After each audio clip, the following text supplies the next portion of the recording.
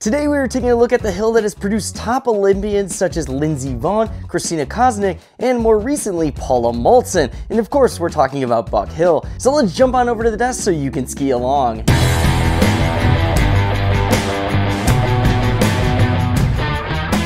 Alrighty, so Buck Hill, this is a ski resort that I have skied quite a bit and is actually one of my go-tos just because it's a local ski area for me and it's less than 40 minutes away. Let's start with some basic information here. So just to let you know, all of this POV footage that we shot was from December 10th of 2022, which happened to be a Saturday and is a little bit early in the season. That's why we don't have footage of in the POVs of things like the moguls, the full park setups, and the half pipe. So we'll show you some older B-roll that we have of that, just so you can get a reference point. And I would say the crowds are relatively light on a day like this. Buck Hill can get crowded on weekends, so something just to be aware of.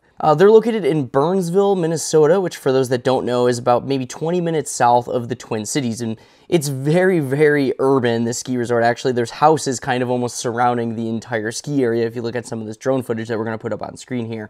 So let's talk about hours and dates. They typically open for the season around the end of November, so anywhere around the Thanksgiving holiday, and then they usually close about the second or third week into March, sometimes a little bit later, just kind of depends on the weather situation. Their weekday hours are typically 10 a.m. to 9 p.m., and their weekend and holiday hours go from 9 a.m. to 9 p.m. They do have some reduced hours, early season and sometimes late season, so always just check the website as, you know, we move into some of those periods as well. Price for tickets, looking on the website here, you can see an adult on a weekday. If you buy it online, you save $10 and it is $39.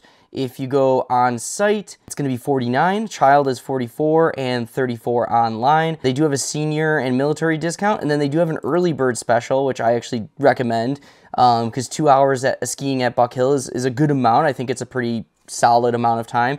And 10 a.m. to noon is just $20 online, $30 on site. And then they also have a late night, which same thing, you know, 2 hours is adequate to get some good turns in at this hill and ski pretty much everything they have to offer, and that's from 7 to 9.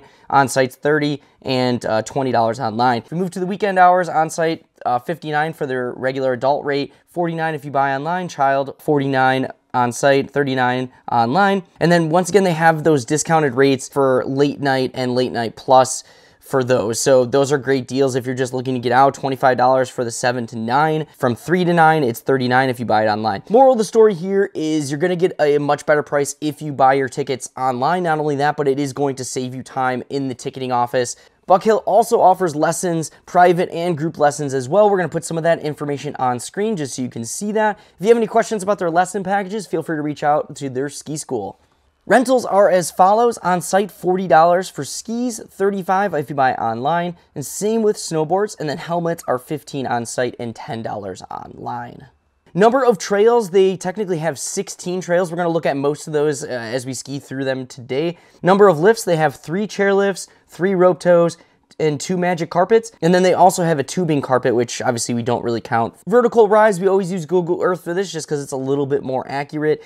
And I was coming up with about 255 feet of vertical drop, which actually is pretty close to what they say on their website. I think they say like 260 something, 267. All right, well, without further ado, let's jump right on into our ski along today. So the first thing that we are going to start with is the magic carpet. And this one is, oh my gosh, this is by far one of my favorite surface lifts in the Midwest. When it was installed back in 2008, it was the longest magic carpet in the country. That title has been since claimed, I think, in Utah, but it's nearly 800 feet long. Kids love it because you go through a covered tunnel, which we're going to see here in just a second. And they actually had the decision to make 2 magic carpets here. They could have stopped the first carpet right about where the tunnel is and then make another carpet kind of on the other side of that trail break, but they decided they wanted to spend the extra money, get a concrete bridge to go over the top, and obviously have a fiberglass tunnel to go over the top. So really cool, really unique. It is long, I will say. This is a very long lift, and you know, depending on if there's any stoppages, probably about 3.5 to 4 minute ride length. So for newer skiers, if they don't have the patience just yet, use the smaller carpet, which is located on the left. But overall, this is really cool because if you're scared of chairlifts, if you have a child that's really scared of heights, it's a great way to access a really long run without getting on a chairlift. So that's the reason why I love it, and beginners tend to love this one because it actually feels like you're skiing a much bigger run than some of the smaller runs that you can typically access from a carpet, and you're going to see this run in just a minute, and it's pretty long for a beginner run without going on a chairlift. So we're going to actually start. This is Deer Run and Schoolyard at the bottom, so we're going to start at the top at Deer Run. As you can see, just a very mellow pitch, basically the mellowest pitch they have here at Buck Hill. You know, great learning terrain, very wide, nothing to kind of run into. And then I think right at the break here is when technically Schoolyard starts, right when this kind of the covered bridge stops. And this is now Schoolyard. So nothing really crazy, just a very, you know, generic beginner run. Goes right on down to Buck 54, which is their main kind of food and beverage area. That's cool because they do have a deck straight ahead. You can kind of see it on picture there that mom and dad can sit at. If you're watching somebody, it's really cool because you can have a beer, you can have lunch, and you can watch your kids ski, and it's pretty cool layout actually. We didn't ski the smaller magic carpet that we kind of just went past over there, but you're going to be able to see it on our right when we go up this chair. This is the triple chair. This is a Doppelmayr C-Tech, was installed in 2002. And basically right on our left, you're going to see Redtail Ridge Terrain Park on our left, which is kind of their smaller park. It's a really great one. We'll go and do a POV through that. And then on our right, you're going to see the run that we're going to be skiing, which is called Teacher's Pet, which is kind of the next step up from that first run that we just did off of the magic carpet. So usually it goes, you know, start on the magic carpet if you're a beginner, either the smaller one or the bigger one. Do that a couple of times, and then once they feel comfortable, you could try out this chair. So this is kind of where the beginners then move on to. This is a great run we're going to go into in just a minute. But yeah, it's a really nice layout because basically for Buck, you know, hard runs are kind of in the middle, and then on the outsides on both lookers left and lookers right is kind of where the beginner runs are going to be. So usually everyone starts on the right, makes their way kind of more towards the left, and obviously we'll cover all of those once we get off. Fun little fact, this run was actually covered in Nevaplast, and they did off season skiing here, but unfortunately that just didn't work out, so they're not doing it anymore. So this is Teacher's Pet. This is actually the left side of Teacher's Pet. We're going to do the right side as well. A little bit more of a pitch than the first run that we did, but obviously you can see it's a much more of a beginner terrain, but, you know, enough there, enough space, and, you know, it just gives you a little bit different feel as a beginner, a little bit longer of a run, a little more pitch, and, you know, it's just a really good step up from that first run that we did, which was Deer Run to Schoolyard. This area of the hill does tend to get congested just because this is where all the beginners go. So just something to keep in mind. On weekdays, this is much less crowded, but this is a weekend shot here. So honestly, it's not very crowded for a weekend, but it does tend to see a little more congestion. And then this is Teacher's Pet, but basically just running on the right side of the trees instead of the left. There are some little like kind of tree areas that you can kind of go up into, as you can see here. Kids love this, you know, go up there and kind of just hit some of these side hits. Cool. So we're skiing right under the chair now. You can kind of see how people kind of gather on this run. And yeah, it's a popular one for kind of beginner intermediate skiers.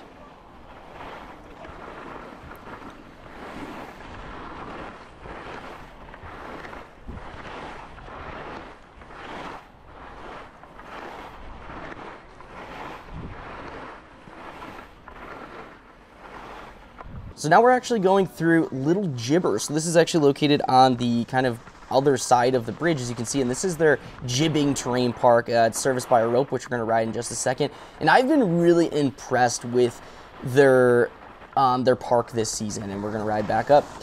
This rope is a little bit slower than some that we're used to in the park, just a heads up for those park rats out there. So it does take a little bit longer to lap this one. But I will say this season, they've been resetting about every two or so weeks, and the sets have been really good compared to years past. So it's been really fun to see this park kind of develop, especially this past season. And they do have a number of other parks, like we kind of saw earlier, but this is kind of their main bread and butter jibbing park. So, you know, if you're looking for good quality jibs, this is where you're going to basically head at Buck Hill. And you'll find people lapping here basically all day.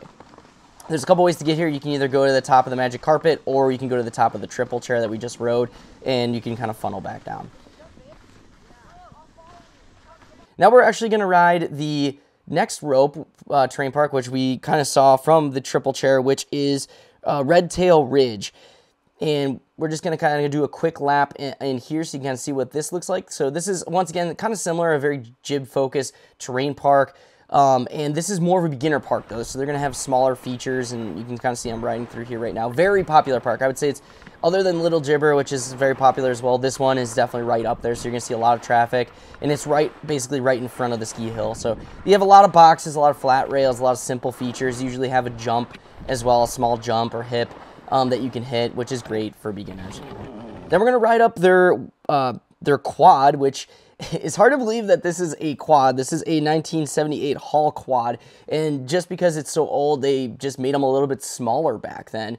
And this is kind of their main workhorse lift. You know, this is the one that I ski 90% of the time when I go to Buck Hill because of the runs that you'll see in just a minute here.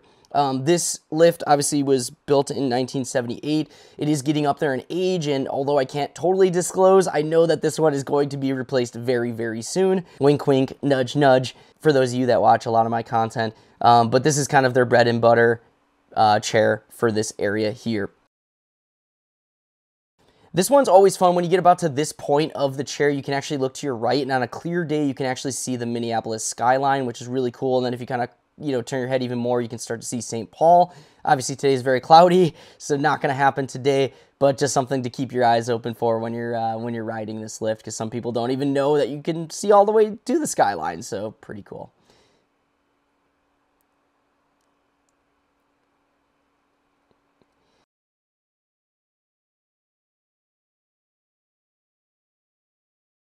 All right, so the first run that we're going to do off of this lift is basically just right under the chair, and this is technically called Crossroads. We're kind of going in between Crossroads and Milk Run here, and this is one of my favorite lines at the ski area.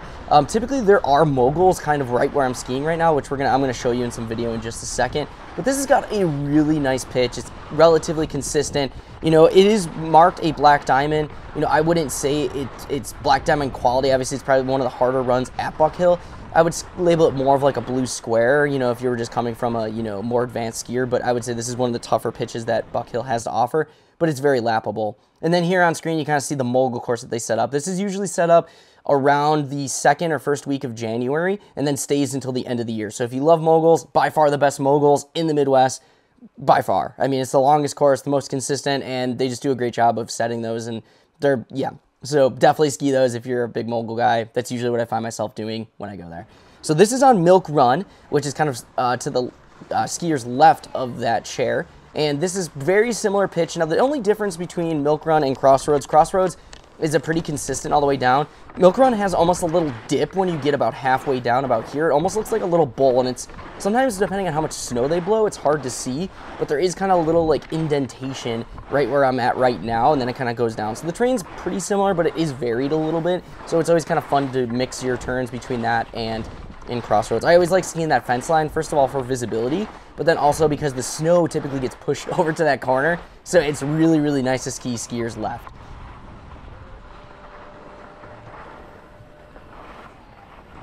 So this run here, we're going kind of off the back and to the right, off of the quad, and this is actually called Redtail Ridge, and this meets up with the terrain park. So we're not going to probably ski all the way down through the terrain park, but this is the top section of the terrain park. So you can kind of see we're entering the terrain park right here. So a really short kind of run that just kind of connects you to Redtail Ridge.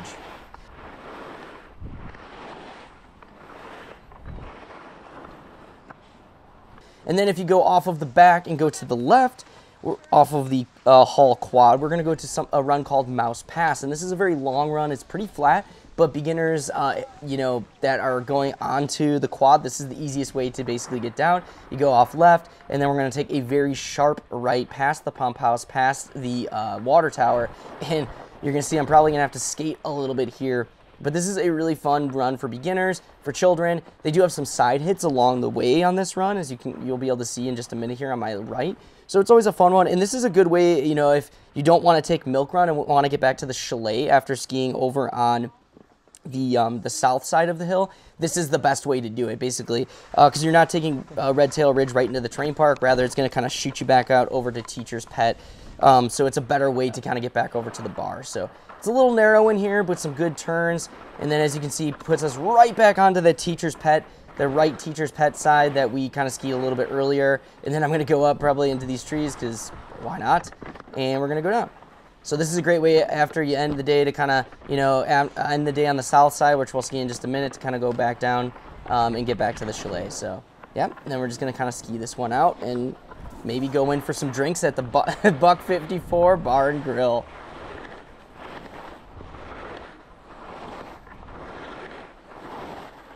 So this is actually all the way on the south. This is their most southern chairlift. This is their newest chair as well, 2006 Doppelmayr Quad. And, you know, if you're looking at the map, it's all the way at the left-hand side. And this is kind of the next step, typically, that beginners like to ski. They'll usually ski the right side, then come over here. On my right, you can see the race hill. And this is actually called Olympic Dreams. And the rope toe on there is called, it's named after Lindsey Vonn. It's Kildo's Climb, I believe. And that's where all of the Buck Hill racing team action is done. Just so you know, that we didn't get to ski it because there was training going on, but when there isn't training, that is open to the public, and a lot of people don't realize that, and it skis really well, and if there's powder, sometimes it gets untouched because, I don't know, like, people just don't go there sometimes. So just something to keep in mind. One thing I do want to point out about this chair, this tower that we're going over right now is really high. It's probably like 30-something feet in the air because there's a little ravine there, so if you have kids that are a little scared of heights, this chair might be a little scary to put them on at first, so maybe work your way up there or just let them know that there might be a little bit of a height. But it's really short. It's only for maybe 20 feet of run length, and then kind of evens back out. So the first one we're going to do is off of to the left here, and this is Railyard. You can see the big railroad sign up here. This used to be their terrain park, and I'm actually super happy to say that they did bring back the jump line here, although they don't have a full park here. It's the jump line is back, so we're gonna have some footage of that, but this has got a little bit more of a consistent pitch, a little bit steeper than something like the beginner runs, but not quite as steep as Milk Run. So this is kind of like the next step after you do Teacher's Pet and Mouse Pass and Redtail. This is kind of where you would go, and I like it because it wraps around. It's kind of a big dog leg, and it's a really fun little run. And then basically we're gonna get shot out into the knob, which at this point doesn't really have a lot of features on it. It's kind of more to our right. You can see the rope toe there. But it is now a terrain park and also accesses the half pipe as well. So I'll put some drone footage of that in just a second here so you can kind of see what that looks like. We're going to go back up, and then this one is Warner's Way.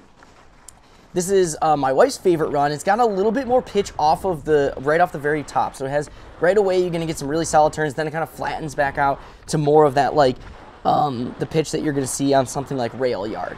So it's a good mixture. This is a really good next step after you do Railyard a couple times because you get a couple of steeper turns in, but you don't have a ton of them. So you only have maybe 1 or 2 turns that are steep, and then the rest of them are more mellow. So it gives you more of that time rather than Milk Run, which is more consistent, or Crossroads, where it's more consistent and there's less run out. That's a great next step.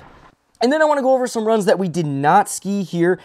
We obviously talked about Olympic Dreams, which is the race course. That has a really consistent pitch similar to Crossroads. It even kind of continues down a little bit further than Crossroads, so it has a little bit more to ski. I love skiing it if possible. Super excited for some things that they have planned down the line with some new lifts that will make that run a little bit easier to access. We didn't talk about the half pipe. They do cut the half pipe usually around the 1st or 2nd week of January as well. I do have some footage that I'm going to put over screen right now, and that's definitely a huge hit. Currently, it's the only pipe in the Midwest. Sometimes Nubs has one or a couple other places, but Buck Hill always has it. Every year they cut it. They're always committed to it. It's going to stay around for a while. And it's rope. It has its own rope toe, which is amazing. It wasn't open when we were there, so unfortunately we weren't able to ride it. But it's one of the few, there might be like 1 or 2 others that have dedicated lifts for their half pipe. So that's super cool.